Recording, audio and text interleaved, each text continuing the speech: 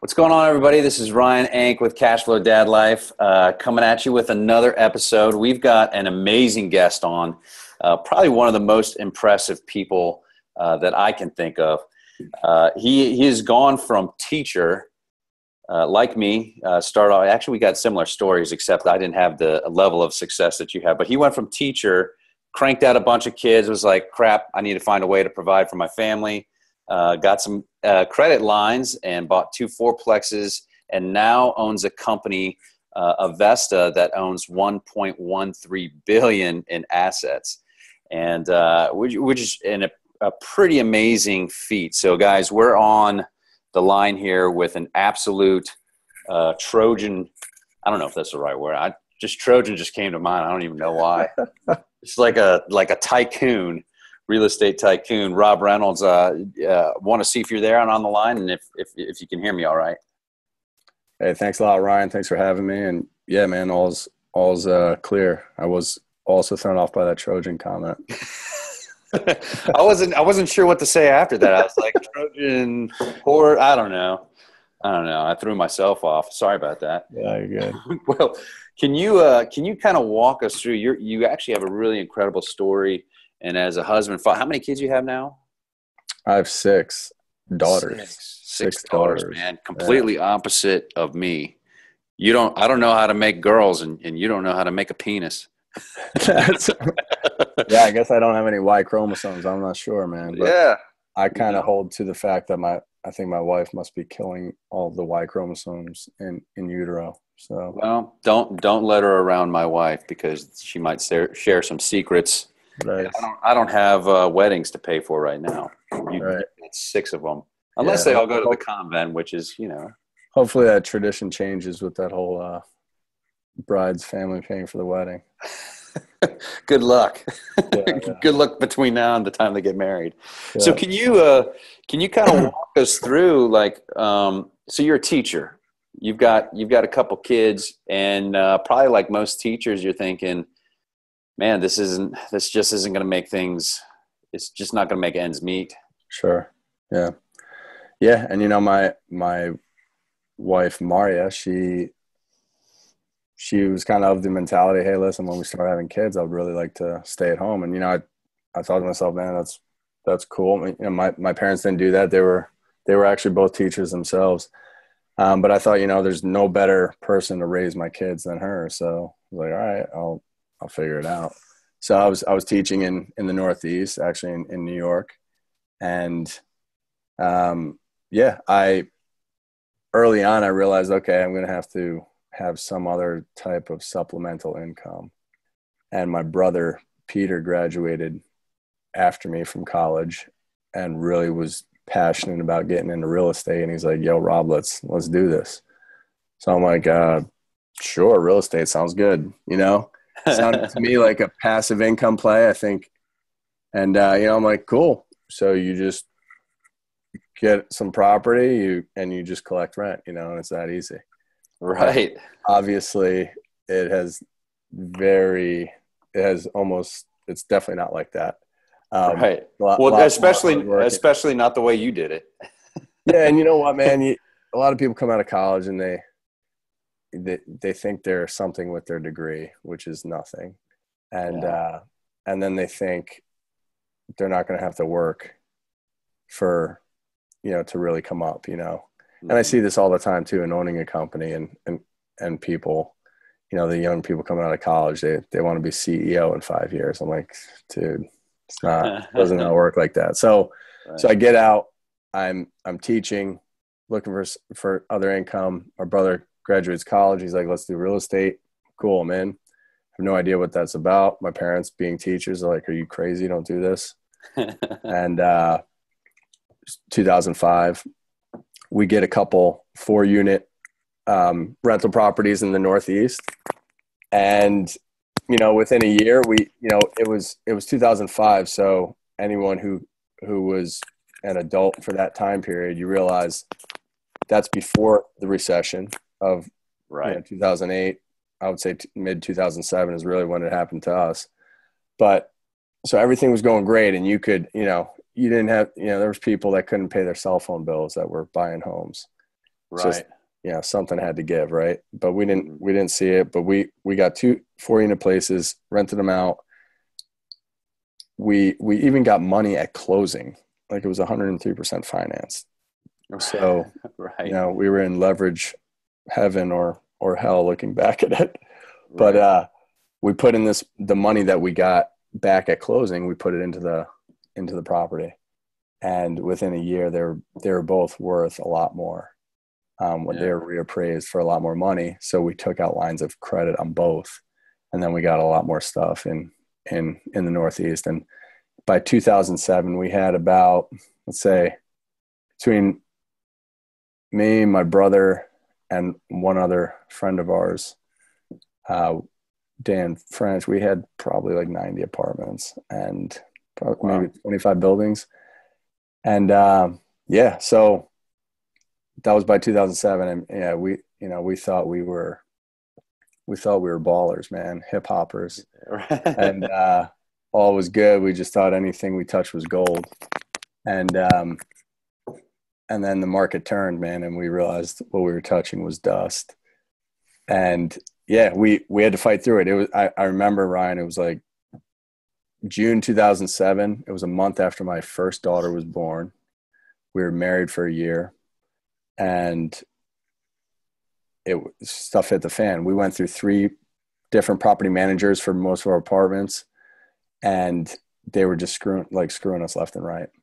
Yeah. And charging $60 to change a light bulb type thing on their invoices. And I'm like, what the heck? People stopped paying rent. They couldn't find new renters. It was chaotic. And I remember looking at each other and we were like, yo, we're either going to go bankrupt or we got to move up, to the capital region in New York and try to figure out how to manage real estate. And that's what we did. So before then, you weren't working full time, before managing apartments. before that, Were you still a teacher? I was still a teacher, and I was a teacher until 2011. So I Okay. was a full-time teacher until 2011, public school, high school, Mm-hmm. and I was doing full-time real estate, managing my own properties and learning how to do that. I mean, again, drinking out of a fire hose type thing. Right. It's tough when you look back on it, man, and I'm sure as in starting your own companies and all, you look back and like, what the heck, man? How did I get through that? And Right. Yeah. and have little babies at home that are, crying through the night. And I'm going up to the capital region, which is 2.5 hours from where I lived. I basically lived there the entire summer in 2007. And my brother and I were hustling. And at the end of the summer, he was going to law school. So, and I was going back teaching. So we had a tight deadline. We got to figure this out in 2.5 months or else it's bankruptcy. So we had to do that. It's interesting how you mentioned that, and you started off with talking about how your degree is pretty much worthless when it comes down to it, because it's one of those things that Robert Kiyosaki talks about, is that we're kind of told in our life to avoid failure, and that's what school teaches us, is to avoid failure. Like failing on a test is bad, but in reality, it's those pressure moments and those failures and those mistakes that kind of push us in a certain direction. And it definitely pushed you guys into launching something pretty substantial with a pretty high purpose. Mm-hmm. Yeah. Yeah. So what I discovered over that period of time, every book we were reading on property management and real estate the mantra was treat people as income. This is business.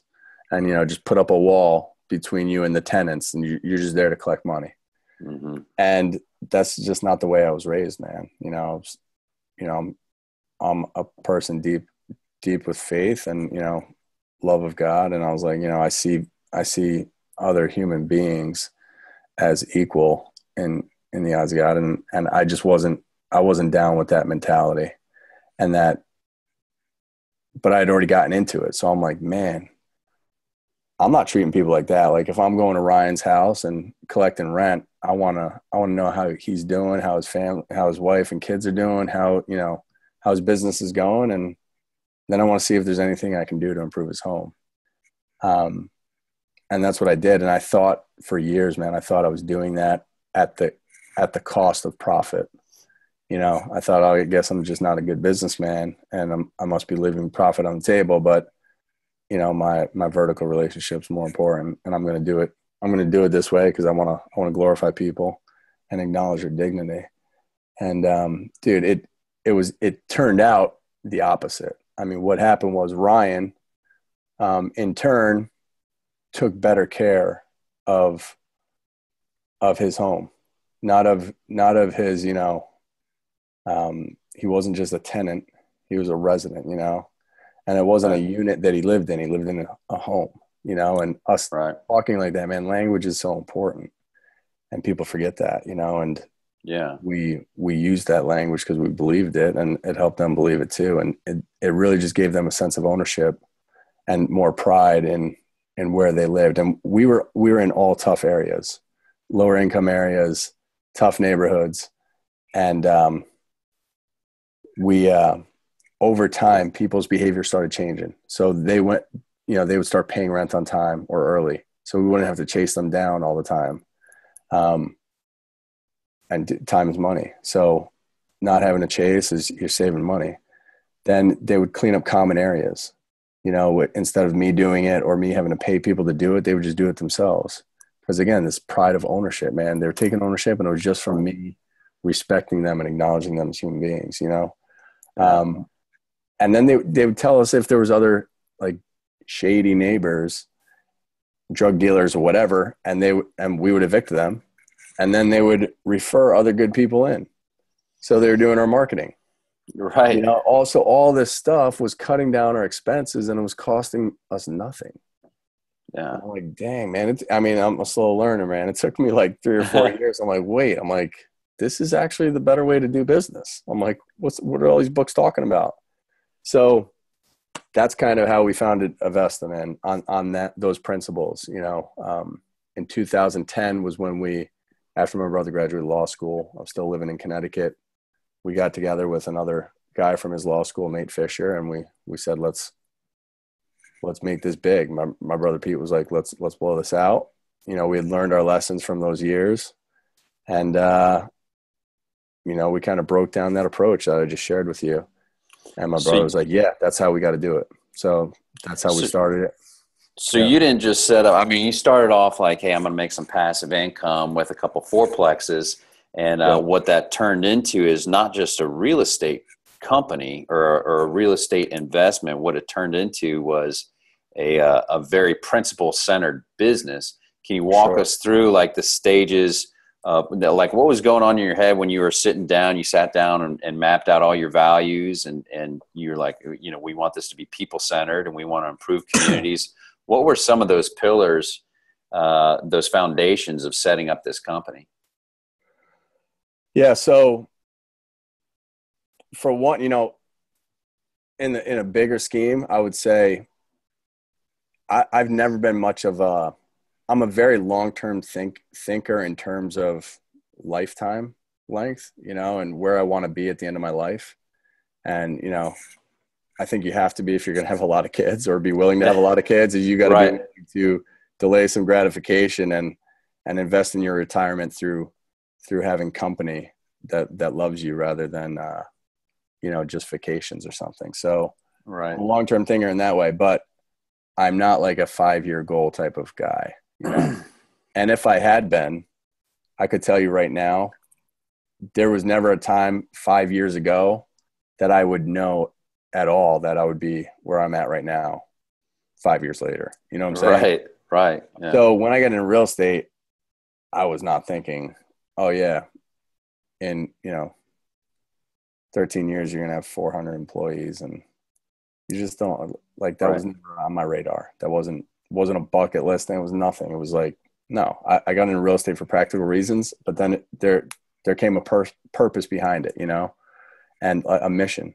So it was founded on, to answer your question, that idea that, man, you can really, by acknowledging people's dignity and like really respecting them, you can actually start building community, you know, interactive community for people, and just through acknowledging them and their families and all that. And then you're creating these positive environments for people to live just by taking the little extra time and screening the people that are moving in there, you know?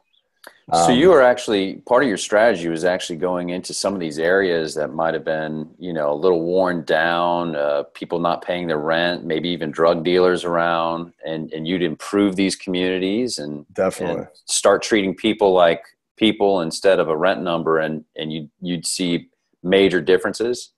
Major differences that I went through before. I mean, if you start treating people like people, they'll start acting like people, you know? Yeah. And again, man, you're a teacher. I think most people who would be listening to this can relate if their parents are, or if they've had to influence anyone. I mean, if you treat people the way that you want them to act, they'll start acting that way, you know? Yeah.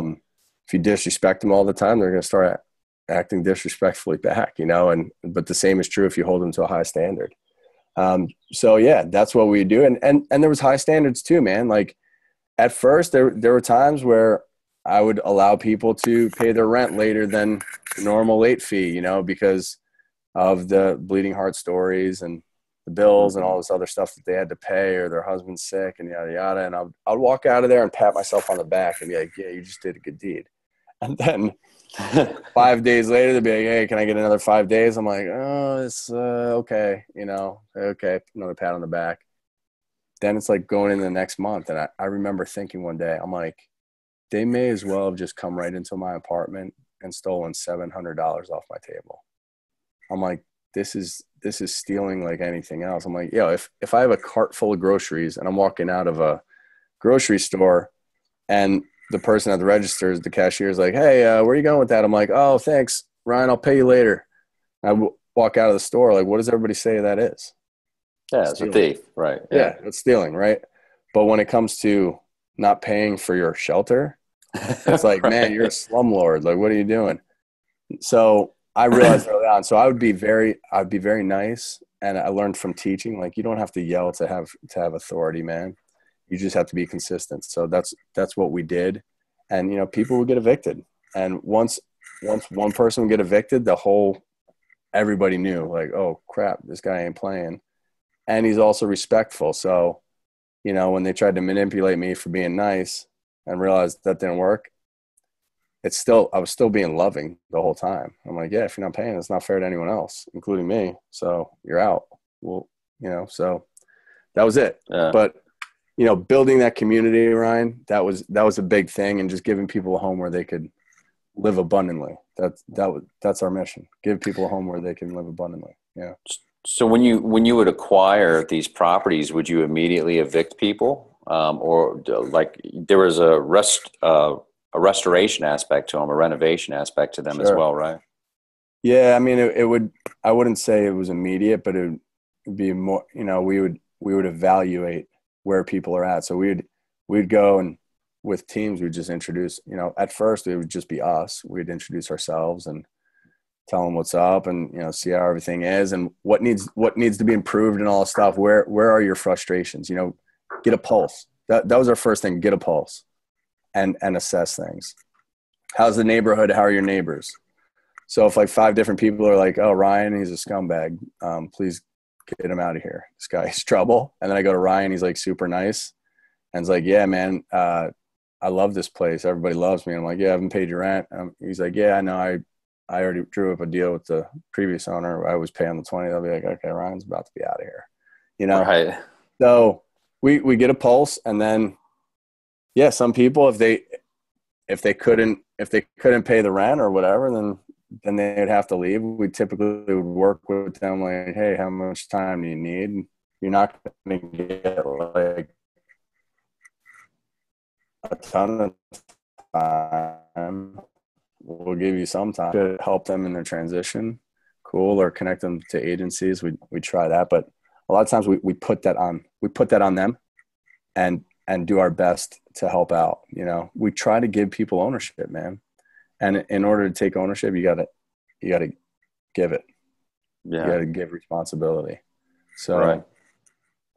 So yeah, that's what we did. Oh, that's awesome. And have been doing. So when,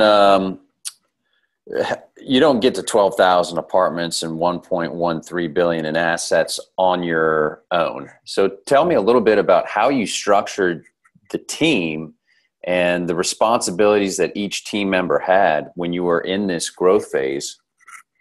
Yeah.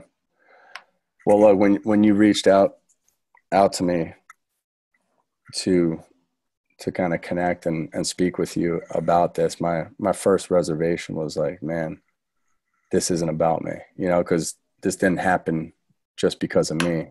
We have 400 teammates here, great people. And the key, man, is it's hiring. It really is. And we took a lot of investment into hiring the right people.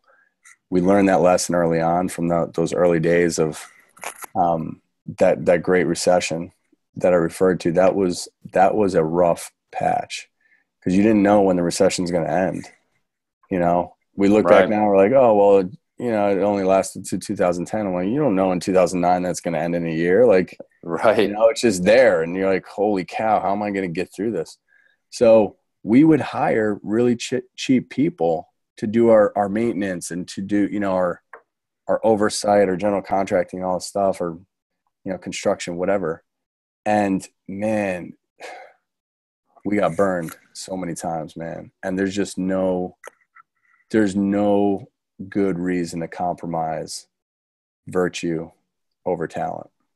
So you wouldn't hire cheap people if you had to do it again. You'd find the best talent and pay them whatever it cost. Yeah, I mean, within reason, we're gonna. I mean, not whatever it costs. Right, we're gonna pay. Right. Yeah, we're gonna pay a premium for the right people, and we're also gonna take 3 weeks to get the right person, even if we need them 4 days from now. We're gonna take an additional 2.5 weeks to get the right person because I've been through it enough to realize, no, man, there's no urgency when it comes to getting the right person. Like it's always more important than it is urgent. So an urgency would be like calling the fire department when there's a fire. But when you don't have the right person, you do not hire out of urgency.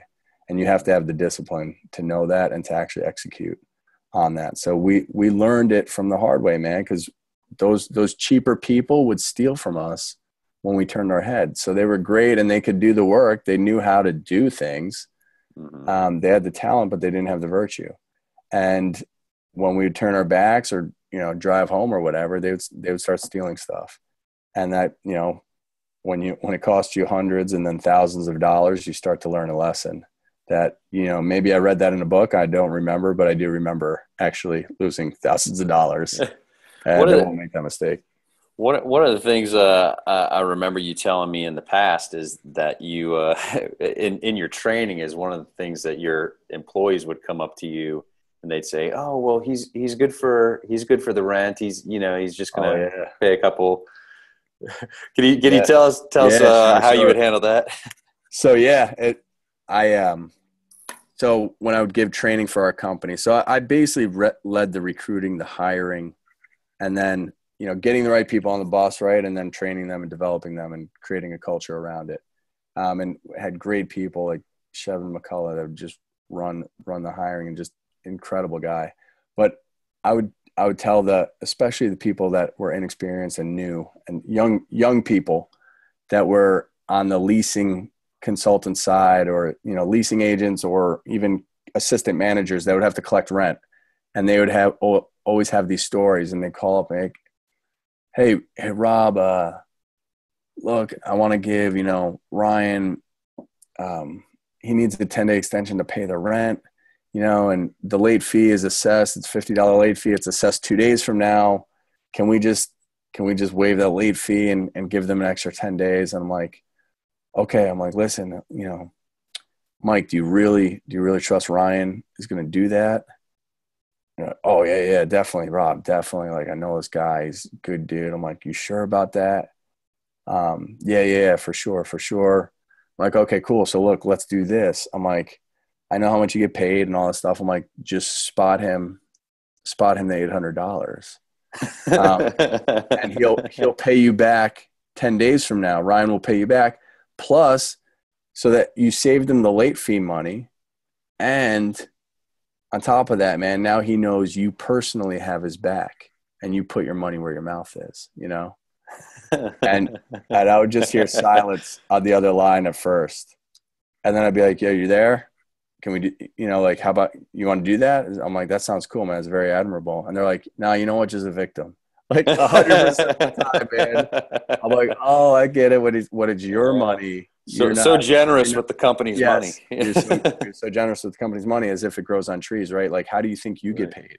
Right. You get paid from him paying his rent. So, so that was something I learned firsthand, man.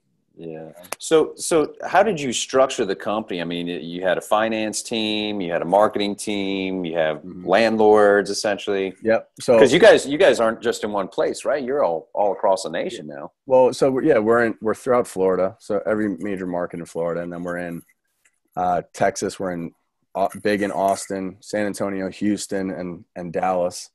Where we're actually building our headquarters there now, even though we're in Tampa currently. And we're in Colorado, Westminster, Colorado, outside of Denver, and Phoenix, Arizona.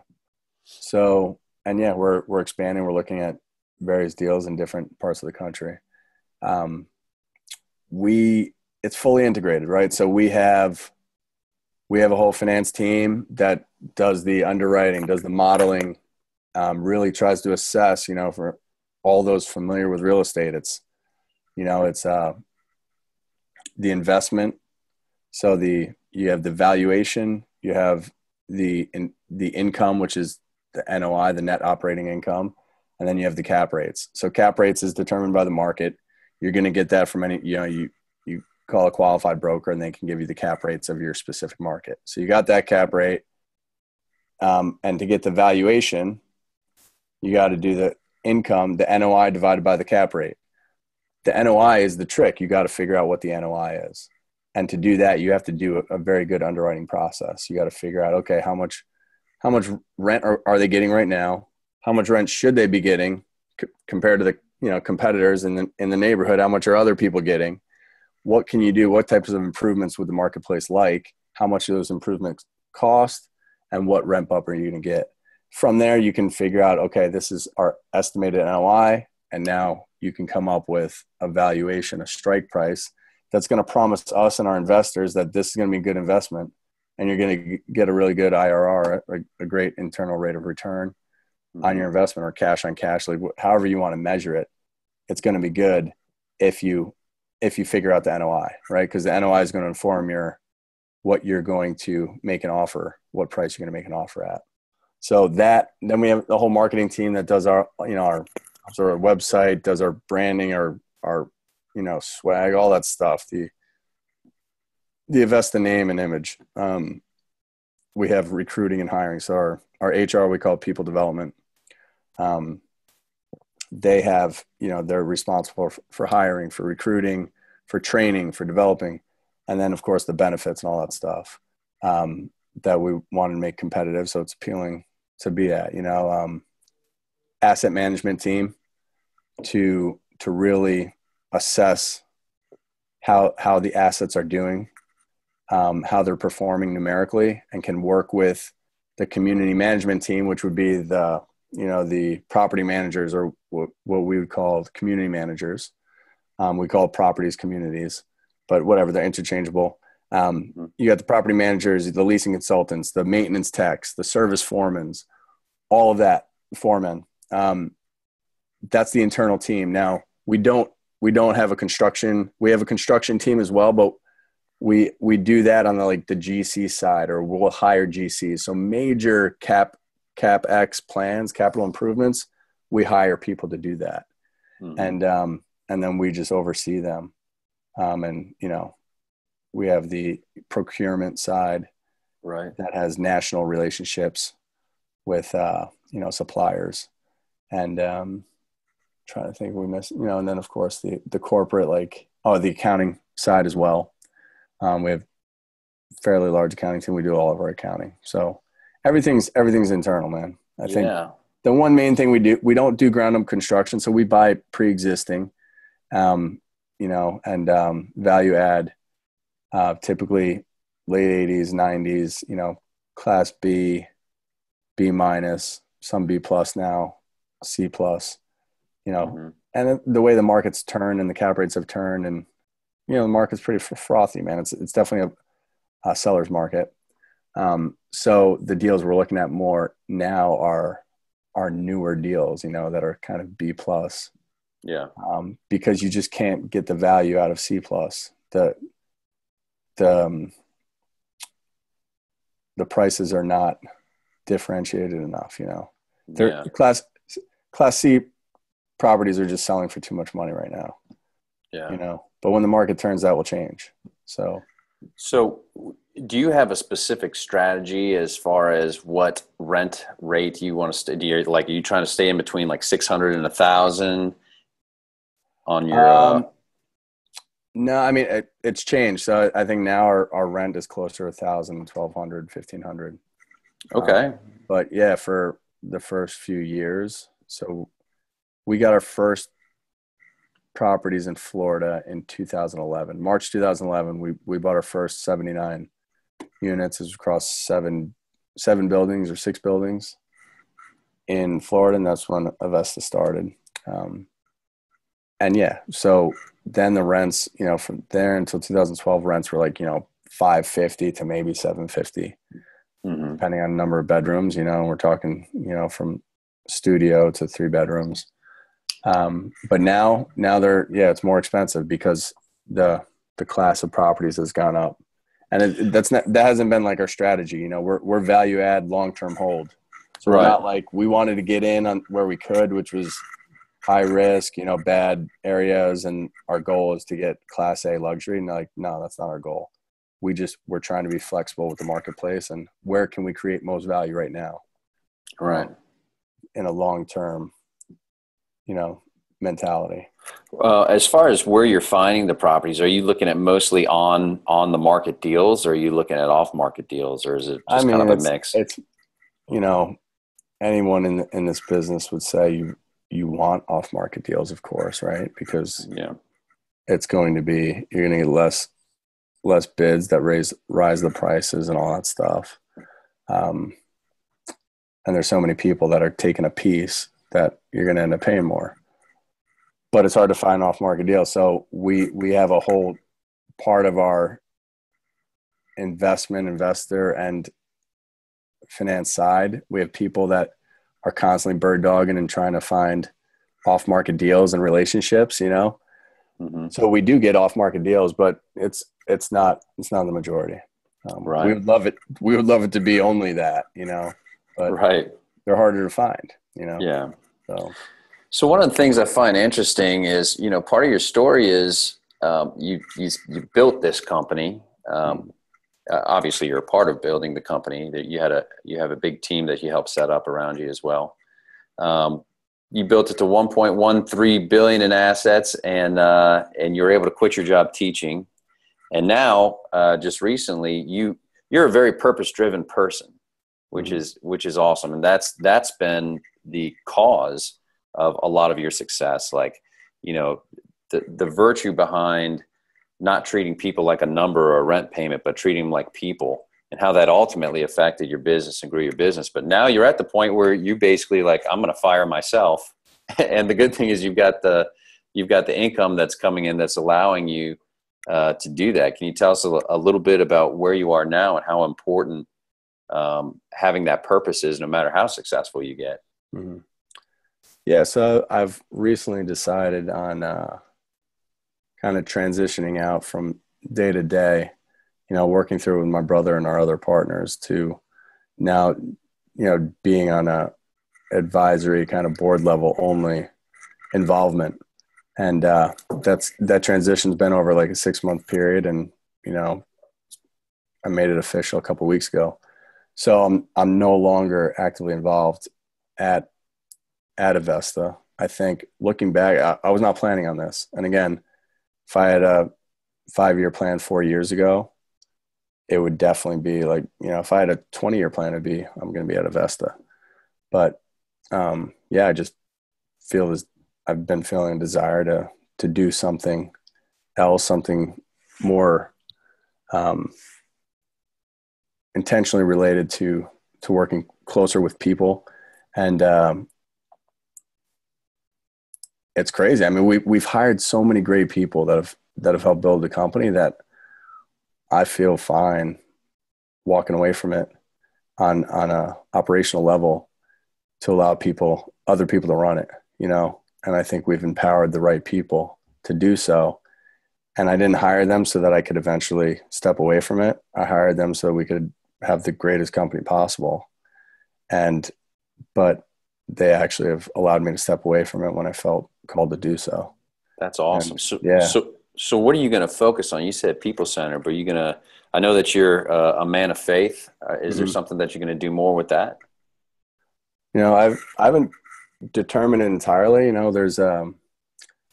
I have an idea of, you know, there's Mr. Rogers has come up a lot in my mind, funny enough, but I think he's impacted a lot of my generation and older generation.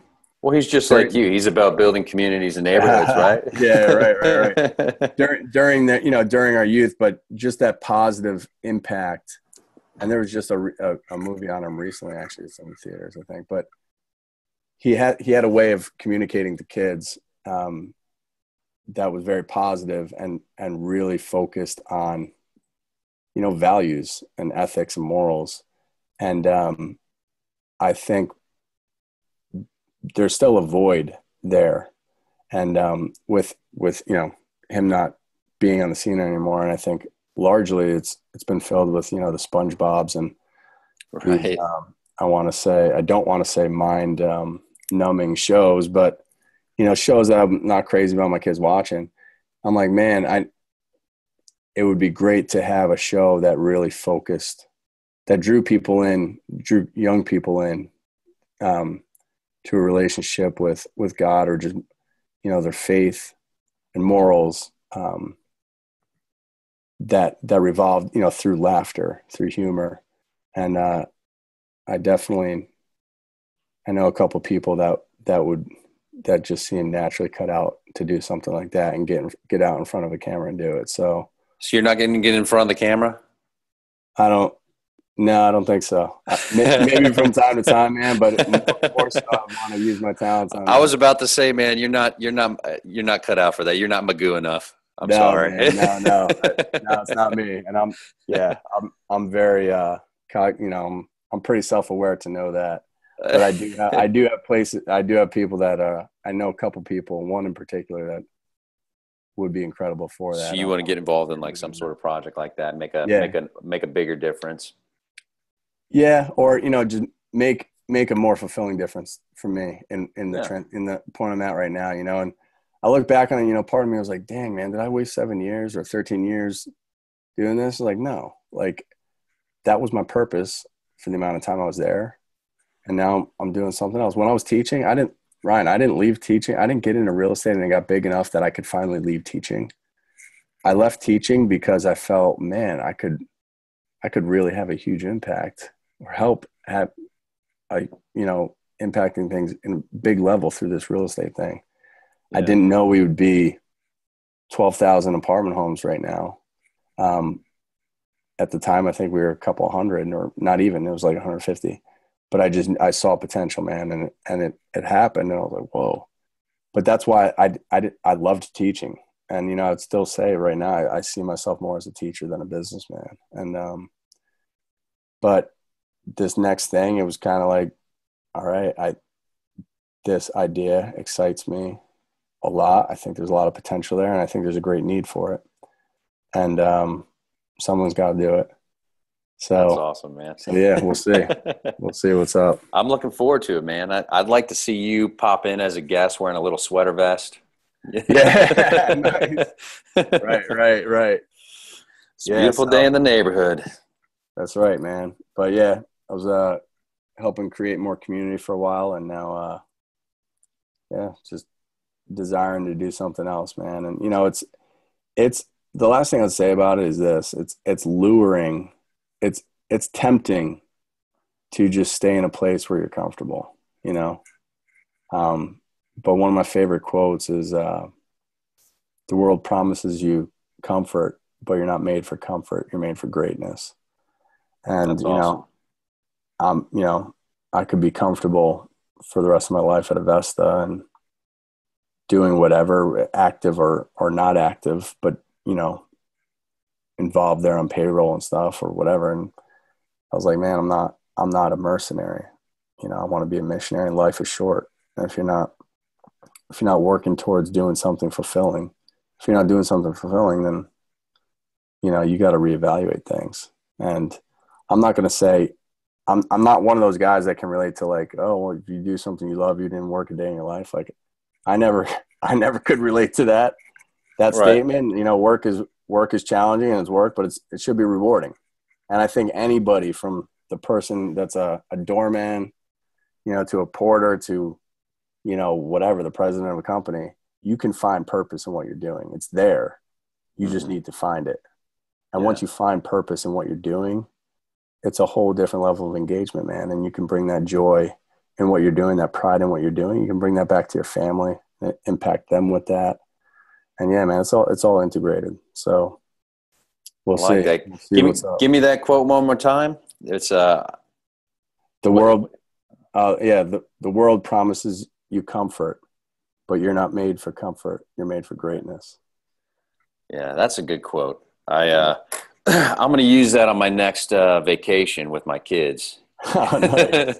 Nice. Because right now, the only quote I give them is, I didn't promise you fun. I only promised you memories. So. Nice. That's great.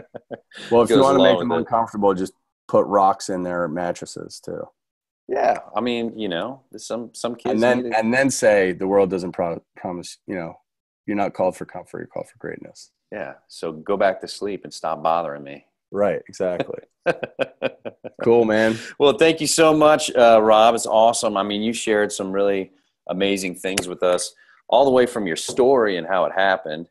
And then some of those things throughout that story, like, treating people with dignity and just having a principle-centered, not just purpose, but a principle-centered business, and how that actually helped your business launch. We also talked about how, some of those failures and those challenges and those hard times are some of those things that push you in the next direction of your purpose of where you're supposed to go. Totally. And then you also shared like some incredible nuggets of just like analyzing deals and creating a structure and a team, and shared some of the wisdom and the practical knowledge of setting up an investment like that. So thank you so much, man. It's been awesome having you on. Hey man, I'm just a normal guy, man. I'm happy to be here, and thanks for having me, dude. Thanks, man. Appreciate it.